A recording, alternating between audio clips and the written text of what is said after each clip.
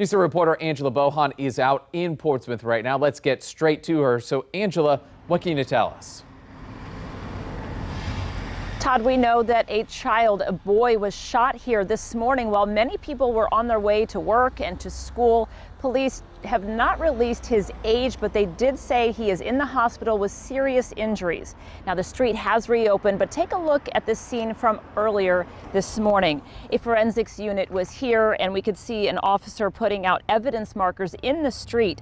This is 7th Street near Madison. It's not far from the Norfolk Naval Shipyard, and neighbors tell me that workers from there often come by to grab breakfast at the Save and Save supermarket that's right behind me. I also talked with a worker there. She said that she heard multiple shots, but she was in the back cooking and did not see anything. This is a residential area, so a lot of townhomes and apartments around.